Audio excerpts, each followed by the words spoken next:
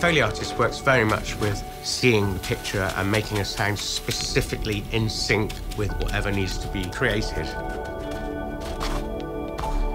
We have our special team of Foley artists creating all of these sounds from scratch.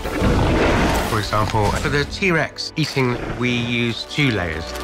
For my crunch element, I used a bag of pasta and squeezed it.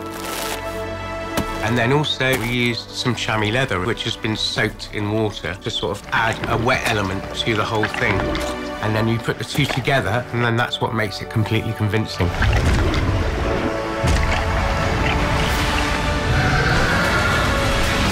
This is Prehistoric Planet 2.